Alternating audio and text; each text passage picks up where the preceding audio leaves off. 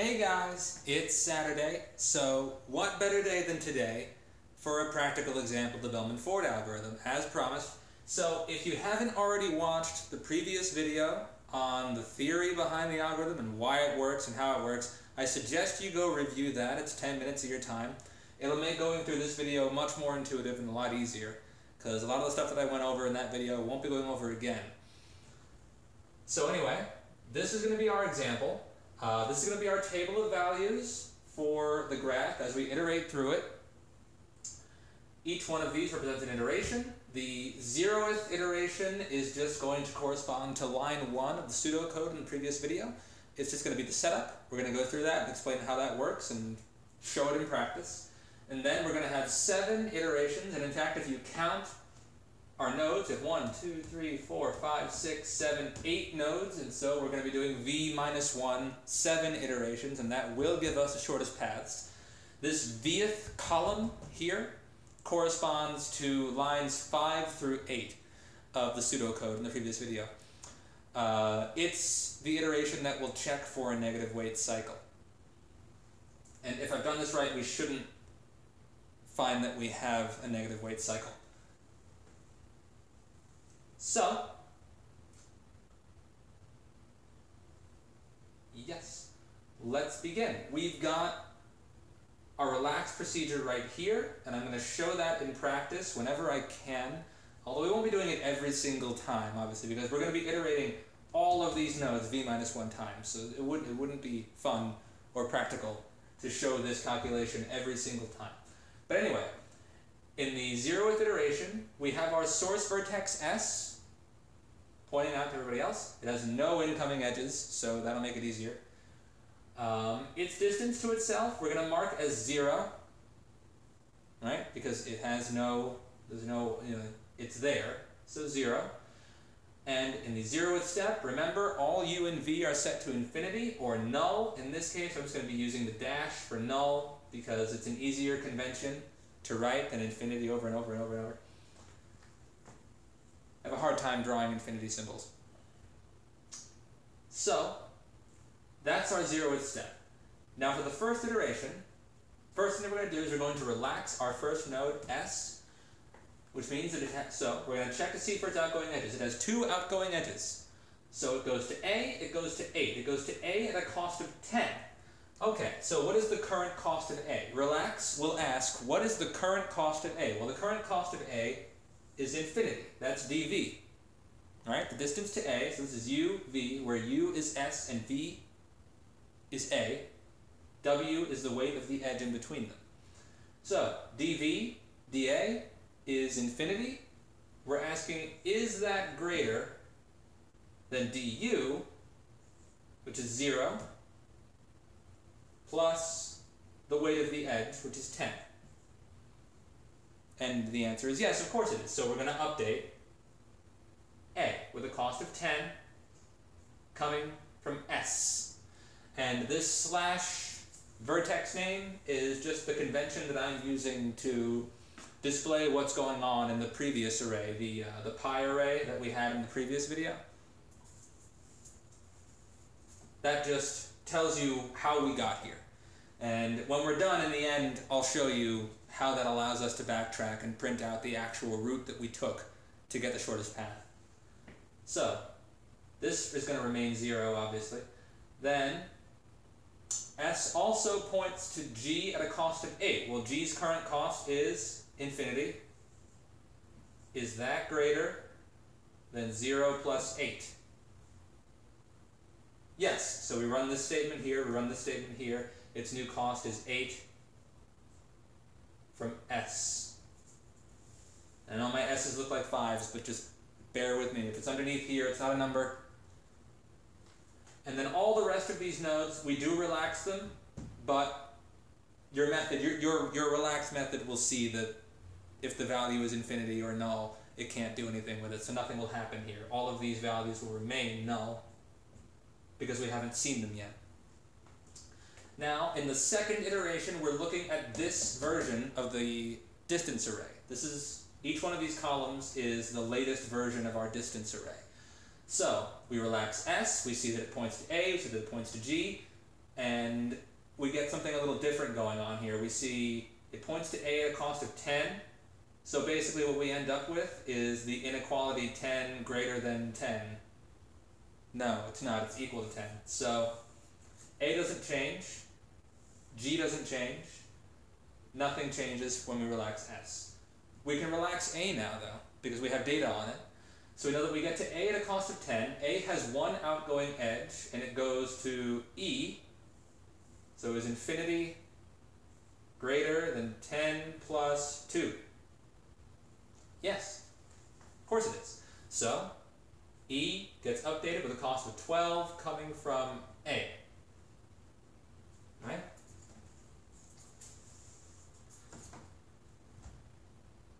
And that's A's only outgoing edge, so we're done with that. B, nothing happens. C, nothing happens. D, nothing happens. E, nothing happens. Remember, because we're still using this version of the array. We just updated it over here, but there's nothing here yet. So F, nothing happens. G, we have data on it. We can get to G at a cost of 8. G has one outgoing edge to F at a cost of 1. Is infinity greater than 8 plus 1? Yes. So we're going to update F with a cost of 9 coming from G, and G won't change. So in the second iteration, we end up with that. Third iteration, S remains at a cost of 0. It's still 0 from itself. It always will be. In fact, you can, if you're doing this by hand on a test or something to save time, you may as well. Right? Because if this changes, honestly, something is broken. And we relax again. So A still has a cost of 10, so nothing is different from the last round. Nothing changed. If we relax it, it only has one outgoing edge, it only goes to E, still has a cost of 12, nothing changes. B, we can't do anything. C, we can't do anything. D, we can't do anything. E, we now have data on it, and it has one outgoing edge to B at a cost of -2 for a total cost of 10, which we know is less than infinity, so we can just go right on ahead and say that B can be gotten to for a cost of 10 coming from E. And that's E's only outgoing edge. So we're done with E. Now we go on to F. F has 2 outgoing negative edges, so you know something's going to happen. So F has a cost of 9, goes to A at a cost of -4, which means that you can get to A at a cost of 5 if you go from F. So 5 is less than 10, so we're just going to go ahead and put that in there. 5 from F for A. We just halved the cost of getting to A. F also points to E at a cost of -1, meaning that you can get to E at a cost of 8 if you go from F. E's current cost is 12, which is greater than the new cost we just found. So we're going to update that with 8 coming from F. And those are all of F's outgoing edges, so we're done with F. F's distance did not change. G's distance will not change. 9 from G, 8 from S. And yes, that is an 8. And these two remain null. Now, fourth iteration. Things are starting to move a little more quickly. We're filling out these null values. As we fill them out, we have more things to play with. So, fourth iteration. A is now 5. So, A has a cost of 5. We assume we relaxed S and nothing changed. A has a cost of 5. So now that means we can use A's only outgoing edge to get to E at a cost of 7. What's E's current cost? 8. So 7 beats 8. 7 from A. Meaning that what we just found is that it's actually cheaper. You could take this -1 road to get to E from F, or you could go up here and then come back down. And it's cheaper. So that's what we're doing now. And that's A's only outgoing edge, so A is done. B now has data, so it has a cost of 10. It can go to A for a cost of 11, which does not beat A's current 5. We leave it alone. B can go to C. C has nothing there. Whatever B can offer will be better than infinity, so we know that B has a cost of 10 plus 1 is going to be 11. So you can get here at a cost of 11 from B. and that's B's only outgoing edge that we care about, so we move on. C we can't do anything with, D we can't do anything with. E now has a cost of 8 in the previous distance array, not this one. It's a little annoying doing it this way because you already know the answer because you can see what's going on in the new array, but the computer is only going to be looking at this version of events, so just bear with me as we go through this. E has a cost of 8, or so we think, meaning that its only outgoing edge now allows you to get to B at a cost of 6. What is B's current cost? 10. 6 is less than 10, so we can get here for 6, which is good. A little bit faster now. And that's E's only outgoing edge, so we're done with E. F, we've already taken care of it. We know these two are not going to change now because we can eyeball it and see that it's been minimized. Your computer, obviously, the program is going to relax it every time, but we can be more efficient. We know it's not going to change. 8, S. This remains null. This is still 5 coming from F. The fifth iteration.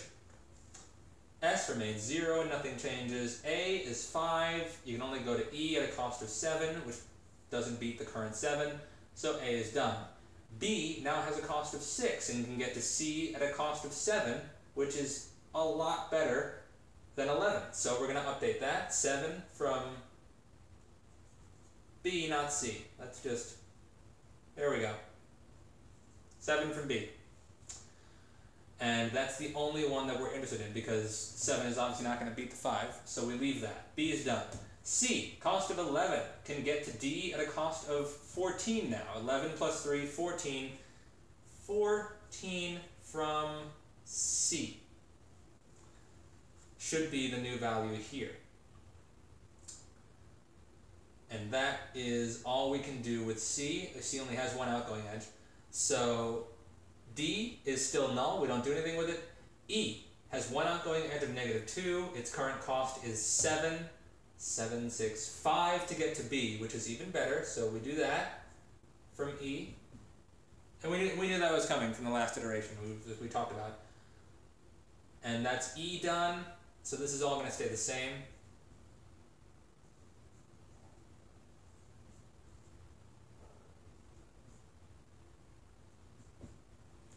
Alright, second to last iteration. A has a cost of 5, can only go one way to E at a cost of 7, which doesn't beat E's current 7. B has a cost of 5, can go to C at a cost of 6,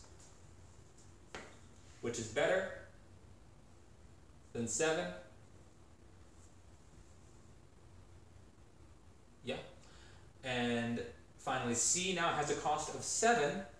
So that means that C can get to D at a cost of 7, 8, 9, 10. 10 from C now for D. E still has a cost of 7, 6, 5 to get to B, which doesn't beat B's current 5, so E is left alone. F still only has 2 outgoing edges, doesn't change anything.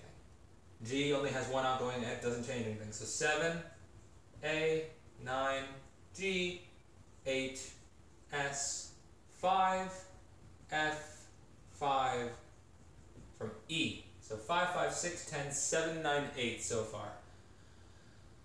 Seventh iteration.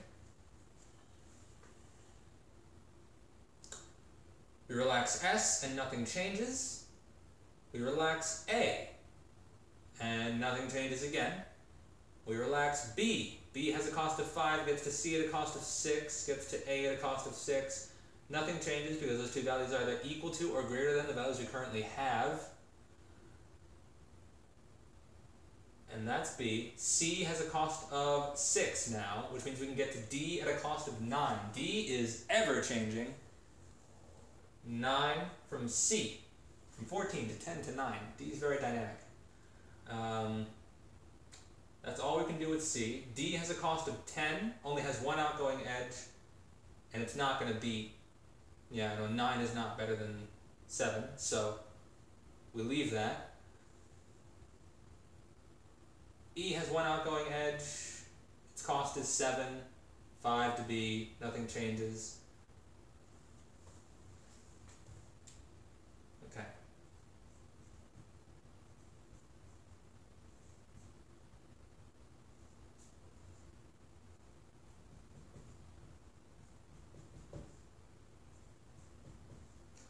So, in the final round, our 7th iteration, we have shortest paths to all the nodes, 5, 5, 6, 9, 7, 9, 8. Hopefully, you tried to do this on your own beforehand, and this is what you got. Now, in the vth iteration, just as humans, we can readily see that nothing is going to change here. But the only node that's really changed, because the only node that, the only node that actually changed in the last iteration was D. And if you think about it, D's not going to change anymore, because the only way to get to D is to go through C. And C hasn't changed in 2 iterations. So it's not going to change in the next iteration, because if C hasn't changed, then that means that B hasn't changed, and B hasn't changed in 3 iterations. And if B has changed in 3, then that means that its previous hasn't changed. What's B's previous? E. Its previous hasn't changed in 4. And there it is, 1, 2, 3, 4. So you know that we're done. This entire column here would just come out to be equal. So we know that we found the shortest paths in a graph which does not contain a negative weight cycle. It's not acyclic, but it doesn't have a negative weight cycle in it, so all of these paths are valid. And working backward, so say that we pick D. Say that we want to know specifically how to get from S to D. Well, we start at D. Where's D? Here it is. What's D? Well, and we have the previous beneath the cost. So the cost to get to D is 9, and its previous is C. Let's start over here. Say that we arrive at D, and we get there from C. Now, what's C's previous? C's previous is B. B's previous is E. E's previous is A. A's previous is F. F's previous is G. Oh boy. G's previous is S. So the shortest route to get to D would be to S, to G, to F, to A, to E, to B, to C, to D. For a total cost of 9. 9, G, F, A, Yep. So that's how the previous array works. That's how the iterations work. That's how the vth iteration works. That's how relax works. And that is how Bellman-Ford works on a directed graph with weighted edges, including negative edge weights. Hopefully that helped. If not, let me know. If you'd like to see a graph that has a negative weight cycle in it, let me know, and I'm happy to throw up an example of one that does, and we can find the problem over here. But it would play out pretty much the same way. Just on this iteration, we would find that the weights decrease a little bit more. Some weight would decrease even more. But here we know it's not going to happen because of the unchanging values here, here, here, and then as you go on. A didn't change in 5. You can count these up. So 1, 2, 3, 4, 5, 6, and then it just keeps going. The ones that don't change, they give it away. So yeah, there it is. Have an awesome Saturday, and I'll see you next time.